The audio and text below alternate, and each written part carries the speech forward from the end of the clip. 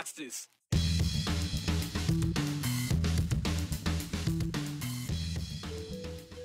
Today, Idaho lost one of the greats, Dick Fosbury.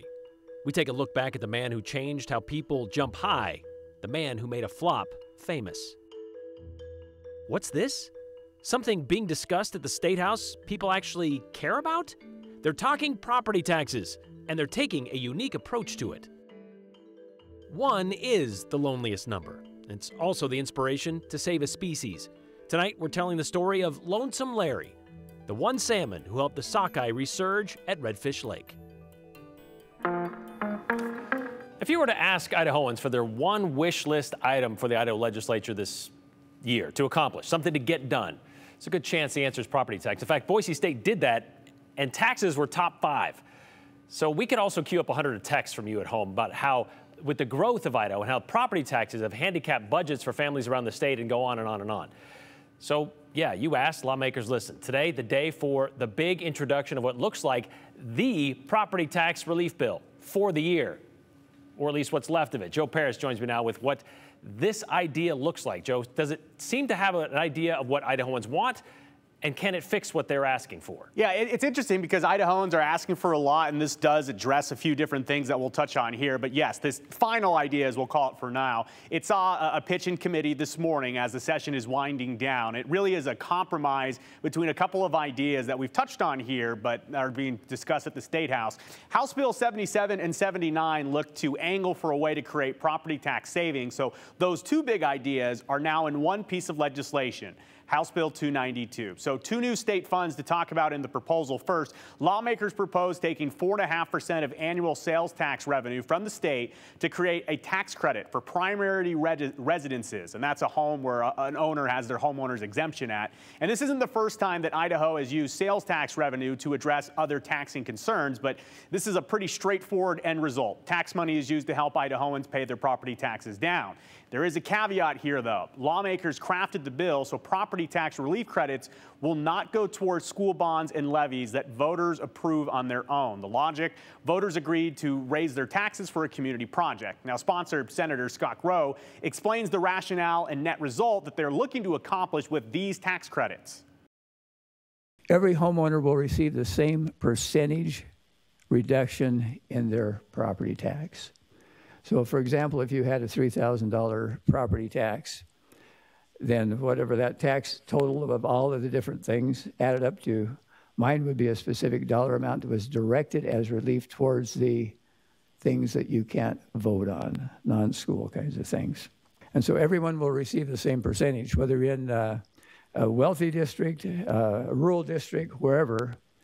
You're getting the same percentage, not the same dollars, but the same percentage of relief. And that percentage relief, it really tries to account for the different areas and the paces of growth across the state. So the other big part of the bill deals with bonds and levies and sending money to schools. As mentioned in House Bill 79 from House Speaker Mike Moyle, Representative Monks, they're looking to dedicate millions of dollars to send to Idaho schools for the purpose of addressing needs that bonds and levies have had to cover in recent years. Things like building maintenance and construction, expensive tax projects that communities need to do but raise taxes. So the idea here is to send millions of dollars, money, to every Idaho school district for their facilities. It's called the School District Facilities Fund, and districts would be sent money based on their daily average attendance. And the bill outlines that money sent to the districts needs to be used in a specific order. First, payment of their school bond. Second, the payment of their school levies. Third, they can save the money sent to them for future school facility project needs. And 4, they can use for new bonds. Now, the concept here, avoid running new bonds and levies so communities don't have to vote to raise their property taxes. There's a caveat to here as well, though. The bill eliminates the March election date that school districts use for bonds and levies. And Quinn Perry with the Idaho School Boards Association expressed concerns in committee that the portion of the bill losing that election, it could really impact schools. Democrat Representative Laura Necochea echoed those ideas as well. This date is used by an overwhelming majority of school districts, especially those who rely on supplemental levies to maintain the operations of their public schools. As you can imagine, predictability and stability are 2 key factors in operating Idaho's public school systems, and we believe that removing this date is removing the one that provides the most in predictability and stability. These levy elections are a conversation with voters. So if they can keep the March levy and it doesn't pass, then they can say, okay, voters didn't support us at this level. Let's see if they support us at this level, and then try again in May. And just it gives us they gives the schools more options to do everything they can to retain the teachers and other staff that our kids need so that they can learn in school. One of the many co-sponsors of the idea, Representative Jason Monks, he addressed those concerns we just heard in committee, and he says getting rid of the March election is based on timing of budgeting committees in Idaho and the requests that are sent to them. You have to have that information in 50 days prior to that, so we're talking the end of January. They have to already submit the language that they want for that bond or levy. As you guys are well aware, we are barely starting hearings within JFAC, and they've not yet set their budgets on how much the schools will receive for bonds and levies. And so I felt that it was didn't seem appropriate that they'd be asking for additional money from the taxpayers when they don't even know what their base salary, I guess, if you want to use that as an example, what their base salary is going to be. So anytime you talk about property tax or all kinds of taxing ideas, the question is who's left holding the bag here? Well, the bill sponsors are adamant that this is an idea that's set up to really work and it's not a tax shift, so to speak. So the idea is nobody's on the hook here for an issue. Funding for the entire idea, both piles of money, come from tax credits, and it really comes from a variety of other ideas as well as sales tax, tax rebate, surplus eliminator, general fund dollars, the internet sales tax coffers, just to name some of the funding mechanisms for both the funds that I just touched on. Brian, the program also recalibrates the circuit breaker, and that's a program that helps disabled and elderly Idahoans with their property taxes. Some eligibility for that was expanded in the pitch as well, so the idea did pass the full House committee and now heads to the full House. Okay, I know, Joe, you want to clear out a room at a party, you start talking about property taxes. The bottom line is this going to do anything to help people who've been asking for that? It should. If this does pass the full House, you would have two things happening. Those tax credits would be immediate relief on the property taxes, and that second bucket, making sure that your local school district doesn't have to have bonds and levies, then they don't have to raise your property taxes. Awesome. All right. Thank you very much, Joe. Again, we'll keep an eye on those as they make it through. Two other bills we've been following will now no longer need to be. The attempt to limit absentee ballots in Idaho. To only those in the military, those who are disabled or hospitalized, or if you're out of the area for work or school. That one did not make it out of the House today. House Bill 205 failed 40-30, but that doesn't mean there isn't another absentee ballot bill out there we could see before the end of the session. And remember the other one, the attempt to alter Idaho's Constitution and repeal our Blaine Amendment. That amendment prevents public funds being used to support religious organizations, including schools. It was one of the things that many felt stood in the way of education savings accounts, even though the U.S. Supreme Court has ruled such amendments, which many states have, I believe 37 out of 50, well, it can be circumvented. Anyway, Idaho's Blaine will remain because after that first resolution was introduced in the Senate Education Committee last month, it's gone nowhere. Another one was brought forward last week in the House State Affairs Committee, but today the sponsor, Republican Representative Elaine Price from Coeur d'Alene, she was told there really isn't enough time to talk about it, so her bill will not get a hearing this session. So like an Irish goodbye, it will leave quietly and without much attention. Well, today marks Monday. It's the 13th, March 13th. Marks 3 years since COVID-19 was first detected in Idaho, the deadly disease that took more than 5,400 Idahoans. The pandemic left us confused and scared from the beginning. Today, though, we're past the mask mandates, well past the online learning, and way past wiping down our groceries when we return home. We live in a world now where there's a COVID vaccine, with over 976,000 Idahoans fully vaccinated as of today. Also as of today, a bill was introduced to make administering an mRNA vaccine, like the COVID vaccine, a misdemeanor. Let's back up, though. On Friday, a viewer asked us a question about House Bill 154, which is along the lines, do you know where the vaccine law stands with this House Bill 154 at this moment? This is incredibly important to me and my family. I'm sure we aren't alone. 976,000 other Idahoans might want to know. House Bill 154, called Vaccines Misdemeanor, adds a new section to Chapter 9, Title 18 of Idaho Code, which means that providing or administering that mRNA vaccine in a person or a mammal in Idaho, that would be a misdemeanor. The original bill was sent back to get rewritten to take out the other mammal part because, well, cattle farmers use it to vaccinate their cattle, right? They say they use mRNA vaccines to keep their cattle safe. Currently, there is a new version of this bill, though. House Bill 307, again, introduced today. And as you can see, they're pretty much identical except they took out "or other mammal" from the bill. So the cows are protected. Today, House Bill 307 was introduced, referred to committee for printing, and we will keep you updated if this goes further.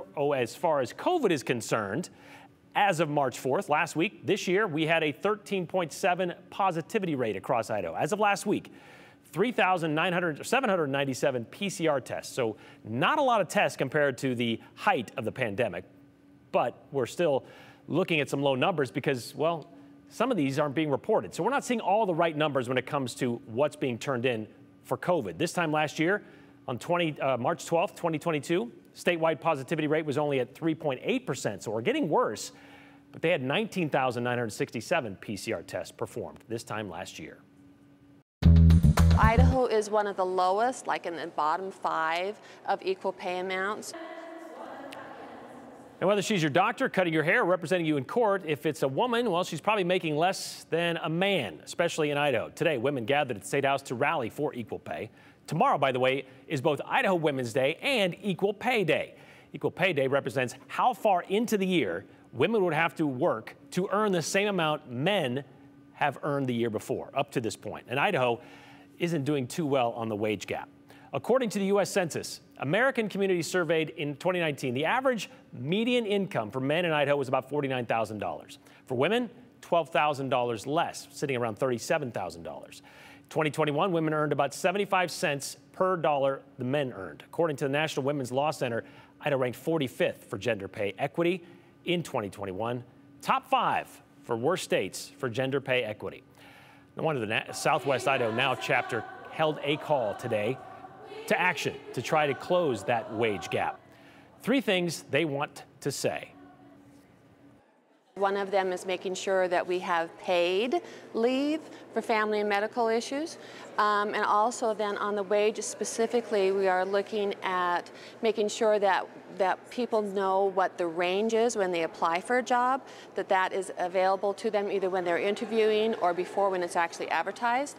And also that companies are not allowed to discriminate and retaliate against people and employees who talk to other employees about what they earn. So how do you get those 3 things? Well, they say they want the legislature to redo Idaho's Equal Pay Act, which was last done in 1969.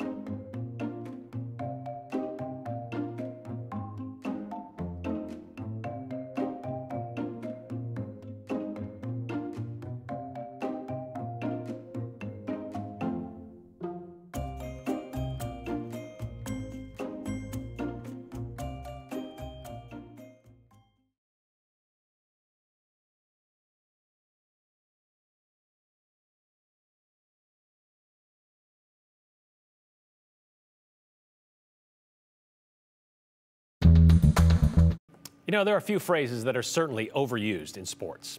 One game at a time, greatest of all time, change the game. Well, there aren't too many who can lay claim to that last one, but Dick Fosbury did that, literally. Before the 1968 Olympics, the high jump was performed the world over by just running at the bar, straight at it, and just jumping over it, facing forward, leg first. Then Dick Fosbury came along and showed everyone another way. The Fos passed away in his sleep early Sunday morning at the age of 76, just a week after his 76th birthday.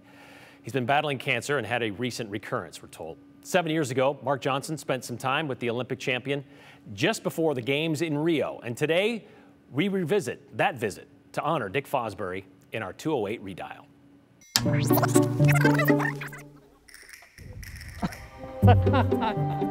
It would take a few years for the Fosbury flop to catch on from its humble beginnings in the mid-60s at Medford High. But when Dick Fosbury started flying higher than anyone else, the world started to notice. 1968 was a breakthrough where I went from, the top 50 in the United States to #1 in the world. 7 feet 4 inches. That was the height he needed to clear in Mexico City to win the gold medal.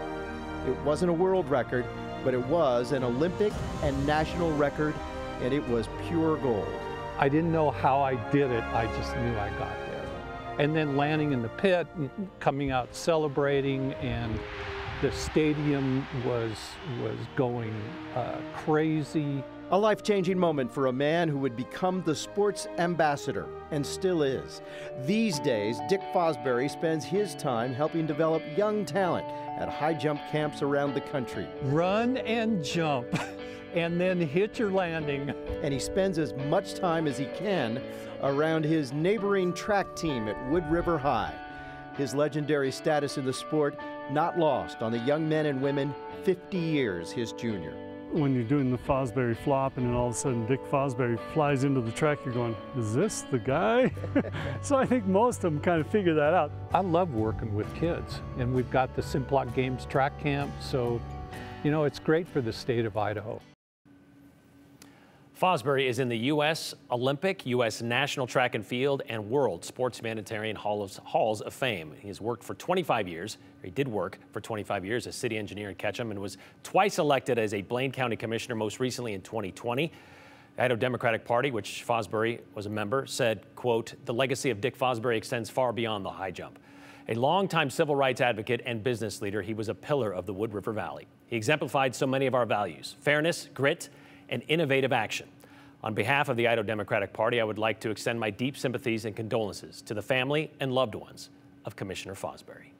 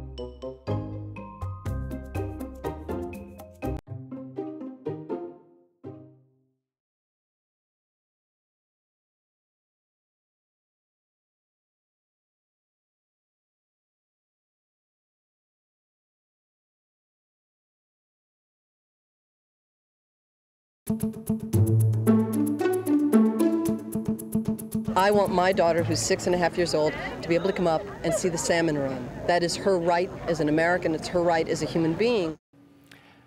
And you may be wondering why we are showing an old interview of first-time Academy Award winner Jamie Lee Curtis, who just last night won the Supporting Actress Oscar for Everything Everywhere All at Once.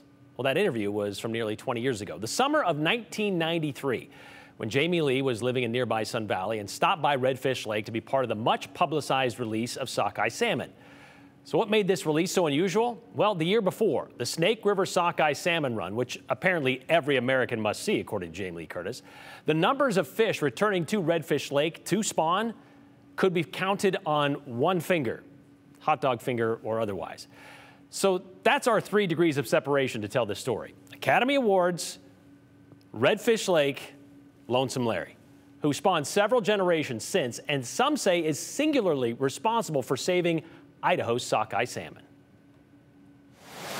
We raise fish, breed fish. From small fries to yearling smolts, millions of sockeye salmon start their lives here at the Eagle Fish Hatchery. We run a nursery and we kind of replace the natural production that used to happen in Redfish Lake. The fish hatchery functions with a focus on the future, but it also has a storied history.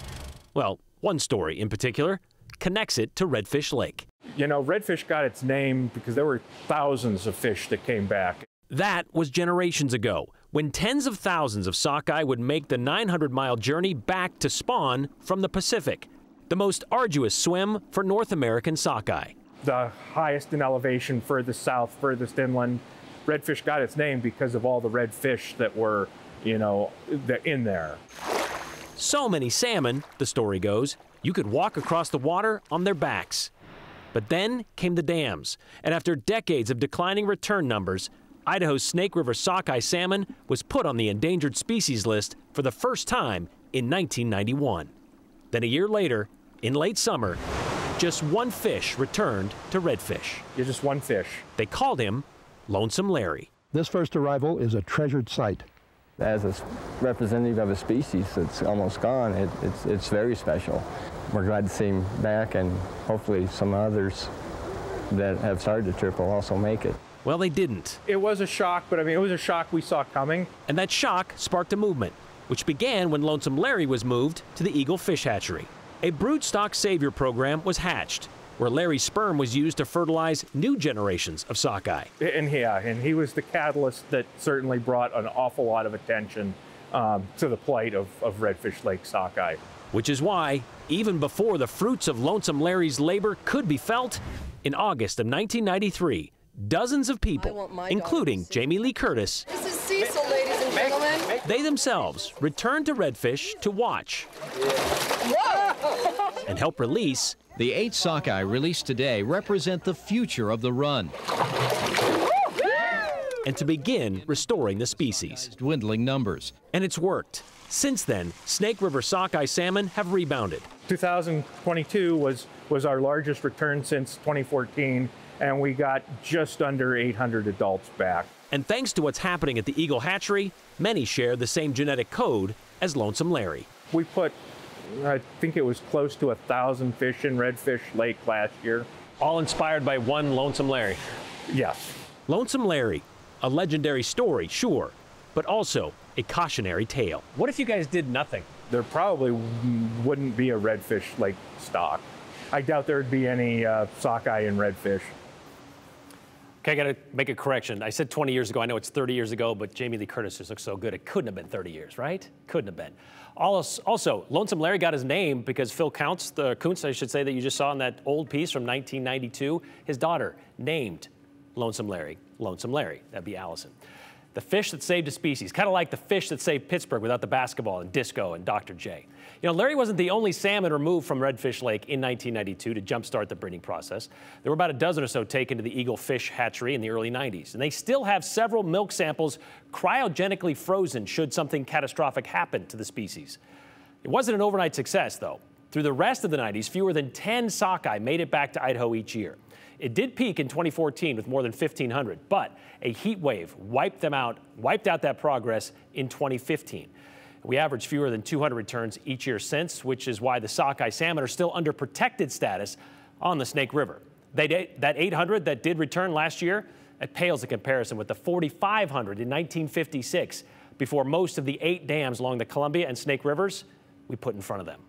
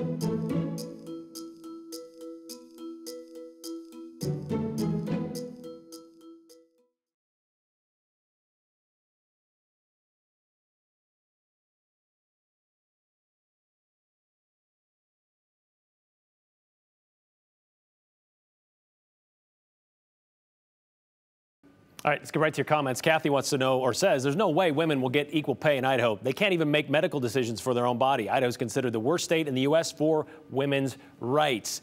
If this mRNA bill passes, I'll have to go to Oregon to get my COVID booster. Okay, chalk up another trip out of state for health care, says Rob. So we can have safe cattle, but human mammals are dead meat in the case of an epidemic? Great question. Irish goodbye, never heard of it.